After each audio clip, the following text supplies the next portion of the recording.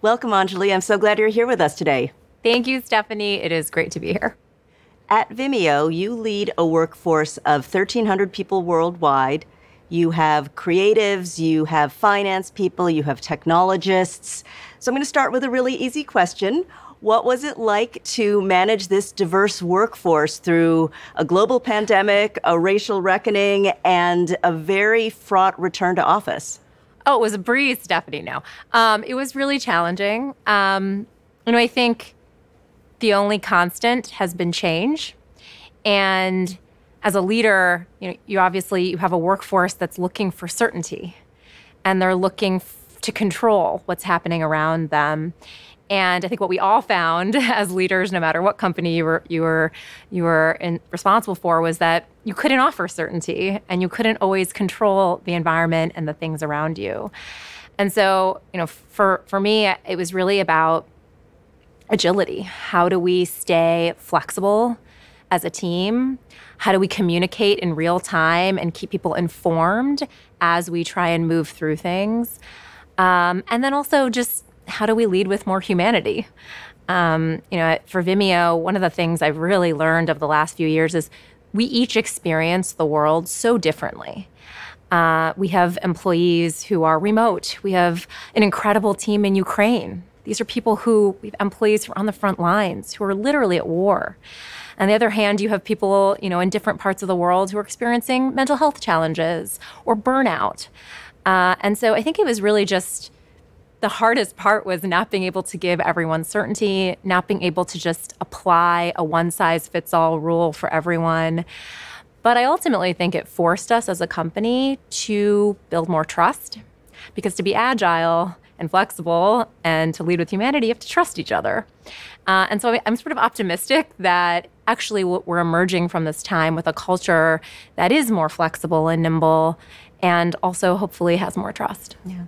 Can you give an example of something that you put into place, perhaps during the pandemic, to enhance communications or build trust or, create a greater sense of community, or even to communicate that there is no certainty, that is a muscle that you think you'll continue to use in the organization far into the future? Yeah, I think there's a couple things that we did. One, and we are a video platform, so I obviously have to talk about video, but I mean this sincerely. One of the hardest parts when you're all sort of disparate is you lose context and you lose nuance when you communicate.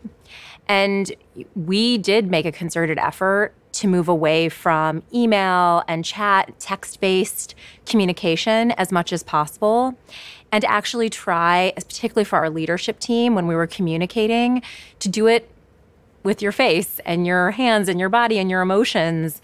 And we did that through live streaming a lot of communications, recording a lot of videos. We sent asynchronous video messages. So I record my screen and just send a note out to people. Every new hire, does a video to welcome and introduce themselves. A lot of our meetings we've actually replaced with just quick video presentations. And actually what that really did was allow the humanity and the context to come through. And I think that helped us a lot kind of stay close. So that was one, I think, really important thing. Another important thing is, I think, just creating mechanisms to make it easier to talk about when things aren't working, because a critical part of being agile is recognizing we have an area that isn't working. And so one of the things that we do at Vimeo is I do this in all of my town halls, we do in a lot of meetings, is always talk about what's working, what are our top 3 things, and what isn't working yet. And we've kind of created, I think, a framework that sort of takes the stigma away from talking about what's not working. And when you make that normalized and comfortable for people, I feel like it's allowed us to be more open as an organization about what do we need to change? What do we need to pivot? And both of those, sort of being more video first in our communication and being more transparent and normalizing what's not working, I think has been really helpful and certainly something we're carrying forward. I love that advice about being video first. So many of our members of our workforce live in a video world. They're used to video as a means of communication. Which brings me to my next question. You've talked about how the organization has changed. How do you see the workforce changing? What is different with the young millennials and even now the first wave of Gen Z coming into the workplace? Oh, I think it's incredibly different. And, one of the things that we think about at Vimeo a lot is a lot of the mechanisms and communication modes that we still use today, they're really antiquated. They were designed for a totally different environment and a totally different generation. But I see a lot of differences. One of them, I think, is the line between your personal life and work life is definitely blending. And we're used to, if you think about your personal life, look at TikTok. Like, this generation is used to consuming content, learning, engaging in a very specific way. And if they then have to come to work and to be trained on a job, read a 300-page manual, like, it's not going to happen, right? Or if you miss the meeting and you have to watch the Zoom recording of a 3-hour meeting, like, that's just not going to happen. And so I think that there is definitely sort of this, we talk about the consumerization of enterprise, and those are just fancy words for saying the way we communicate and interact in our personal lives is going to translate to work. And so I definitely think that's an area of opportunity. The other thing I see from sort of the generation, the newest generation coming into the workforce is sort of course, mission-driven, but I think there's a desire to really understand the why behind things. And one of our sort of communication mantras is we never talk about the what without the why. And I think there's just a desire to, the idea of like, well, there's a hierarchy, or, my boss told me that this is what we're going to do, or, that I think is increasingly moving away. And people, they don't want to just do something because someone with a sort of formal authority told them to do it. They want to do it because they understand why it matters, why it ties to the mission. And I think that forces, leaders to really bring more of the why into how we communicate and motivate people. So those are two of the things I see. And then, the third, I think, is just flexibility, right? I think, and this is true of all of us, but particularly the younger generation, I think they're looking for flexibility and they want options and choices. And, it's not always easy and feasible to provide ultimate flexibility, but this is where I try and orient it more to agility. It's like, how can we have approaches and principles and be committed to things, but also know when to question and when to actually pivot. Yeah. Anjali, can you share a few examples of ways that you at Vimeo have tried to really be proactive when it comes to addressing or understanding what your next generation of employees are going to want, either in terms of purpose or in terms of benefits or in terms of flexibility? Are there programs or processes you've put in place that really speak to this big sea change we're seeing in terms of values from the workforce? I think firstly, of course, it's all about listening, right? And I think, like many organizations, the way we've tried to listen and understand our workforce it's very similar. It's Q&As and engagement surveys and things like that. And some of the things that we've done, we have a people and culture NPS, sort of Net Promoter Score, the same way we have for our users, for our internal teams. But I would say one of the things that we've really tried to do is appreciate that when we get inputs from our employees, 1,300 employees ever, it's you can't look at the averages. You can't look at it all in totality and try and pull out like an obvious, oh, this is how everybody's feeling. Because when you really dig into it and truly listen and do focus groups and talk to people, what you'll find is actually there's very different experiences and desires among your employees. And so I think for us, what we've really just tried to do is have a bunch of different listening mechanisms and then resist the urge to like conveniently pull like, oh, this is what everyone's feeling. Let's just do this thing as the action. And it's hard and we're still kind of figuring it out. But I will tell you some of the things that we've heard from employees have changed our approach to hybrid work or travel, or even things like our approach to compensation or our approach to DE&I. And so I think it's more just, like I said, that agile listening, like constantly really understanding what's happening, but not treating everything as like an average or the same. And for us, it's been particularly stark because we have offices and teams in so many different countries. And the differences, they're substantial. Mm-hmm. They're really substantial about the way we solve different things. And we used to have a very sort of one Vimeo global approach in the name of consistency and fairness. And what we found is we have to be more localized. We really do. We have to design mechanisms to support our teams in a very different way because their experiences in the world around them is quite different. So I think that's definitely been one. And I will tell you, it has involved a lot of, as an executive team and leadership team, it's involved a lot of trying things, it not working, and changing them. Mm-hmm. And a great example is our Q&A. I feel like every leader I know has a perspective on whether they do open Q&A or anonymous Q&A or real-time Q&A. We've changed our approach there multiple times, and I know we will again, because we're still figuring out the right way to listen and have a dialogue with a very diverse workforce.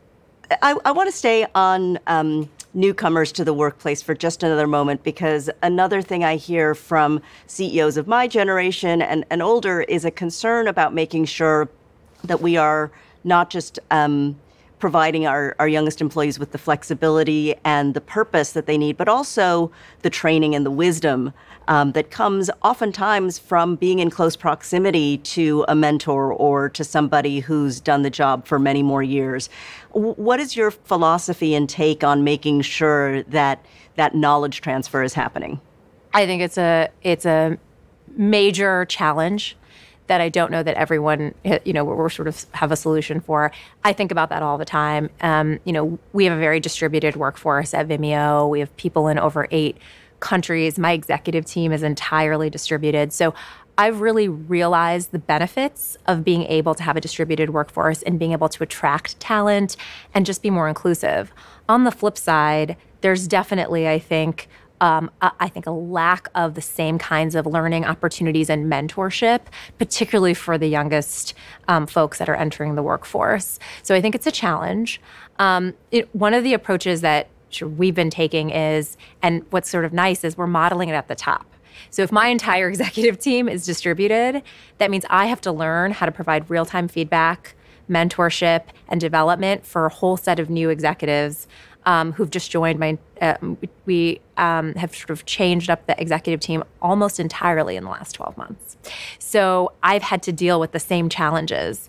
And we've had to literally, we call it our operating system. We've had to design an operating system as an executive team for how we're going to work together in that environment. How do we share real-time feedback? How do we create sort of the right communication loops?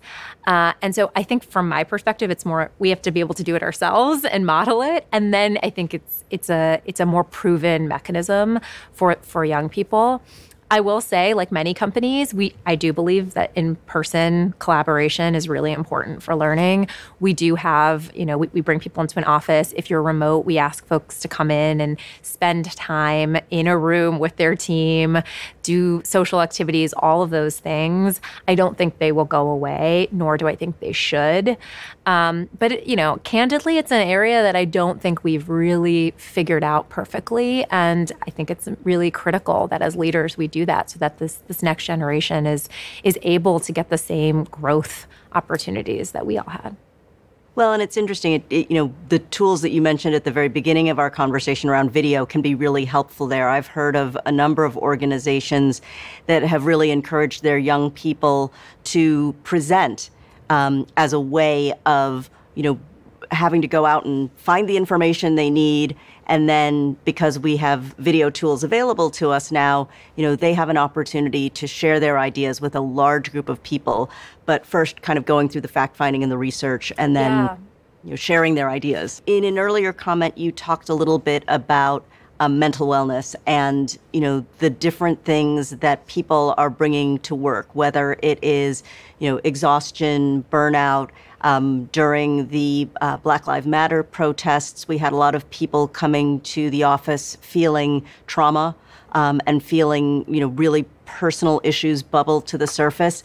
I'm wondering if you can share a little bit about how you deal with this increasing personal, when people bring their whole selves to the office, which we encourage, sometimes they bring parts of themselves that are challenging. Yeah, I think I've always thought, it's the responsibility of a leader is to empower people to do their best work, and the responsibility of a company is to empower our people to do their best work. And so, of course, we have a real role to play in supporting things like mental health issues or burnout. And, the way I think, like many companies, the way we initially probably sought to do that was more, you're seeing a problem and you're reacting by trying to provide mental health resources or support or time off. And I think, and empathy, just empathy. And I think that's really important. And I always say to so many of our managers, just care. If we just care, a lot of things get easier. You don't have to design 100 mechanisms if you just have the right people in place who care. At the same time, I will say what we're realizing now in sort of this next phase is that that's a reactive approach. And actually the root cause that we can control at Vimeo, the root cause of a lot of stress and burnout is sometimes people either don't have enough focus, right? We're being asking people to do too many things, or they don't feel like they're supported in doing those things. And that, I think, is actually where we should be spending more time, is how do we actually set the right prioritization and focus? There's some issue there, right? There's a root cause there that's I feel like I'm stressed because there's too much going on and I don't feel equipped to solve it. Then we should get into what is the detail there, and do we need to do things differently? And, one of our themes at Vimeo this year was do less, better. As the economy starts to maybe move sideways, do you think that there are going to be stakeholders who say, out with all of this touchy-feely, the workplace as a family stuff, where are my results? Absolutely. I think the pendulum has already swung pretty clearly. I work in SaaS, software as a service, so we already went from the growth at all costs to profitability, pendulum swing. My perspective on this, and it hasn't changed. I think the best leaders and cultures deliver results and treat people well. And I actually think if you treat people well with kindness and empathy, you will get better results. And so, for me, I think what I observed over the last few years is that part, I think, hasn't changed and shouldn't change. There were, I think, a lot of times when companies, we did things because maybe it was lip service or we felt pressured. And that's not going to be sustainable. But that's not what people need in any case. So, I sort of see it as be the way you channel how you are caring towards your employees and how you are empathetic always should be in service of helping people do their best work, which will deliver results, which will be good for the bottom line. And you have to believe that, and you have to be committed to that. And if you use that consistently in your decision making, it should not be a trade-off. These are not mutually exclusive things. Anjali, how have you been taking care of yourself during this period of tremendous turmoil and change, but also growth? You mentioned you just had a baby. There's a lot on your shoulders. How, as a leader, do you practice some self-care, or how do you make sure that you're getting the balance you need to be the most effective leader you can be? I think recently the phrase I use a lot to myself is two things can be true. Both can be true. I say this a lot. And for me, I think of it as this job is hard. And it's gotten harder, We went public at the height of the pandemic. Last year, market volatility has been tremendous. We're obviously going through a ton with post-pandemic. We have a team in Ukraine going through a war, all these things that have happened. And so it's a hard job. And it's an incredibly privileged job. It's a gift. right? And so I think for me, it's sort of acknowledging both of those things has helped me a lot. The way I've tried to kind of lead has been, it's always been this way, which is for me, it's, I have to have passion. I have to have passion. I have to believe so deeply that what Vimeo is doing is important and matters for the world. And if I have passion, I have energy, and then I will, I can kind of move through anything. I have to find joy in my team. I feel like especially in hard times, I look back at my career and actually some of my most fulfilling times in work were when in the hardest business situations. But it's because it brought a group of people together all on one team. And so I think that's been, a really big part of it. And then, yeah, like you have to be a little selfish sometimes and take care of yourself. And I am really fortunate. I think I have a great support network around me. And I do. I always say, my husband and I have a deal where on Sundays I disappear for a couple hours. I just disappear and I walk around the city and I listen to my music and I do whatever I need to do. And that's really important. So you talked about how hybrid work is going to look very different in the future than how we describe it today. It's basically in office a couple days, work from home a couple of other days. Tell us a little bit more about what you could potentially see that evolving into. I mean, I think the idea of an office as a time and place completely goes away, right? And I think it's really going to be, people are going to want to work from anywhere in the world. Even the concept of like where you're located is going to change.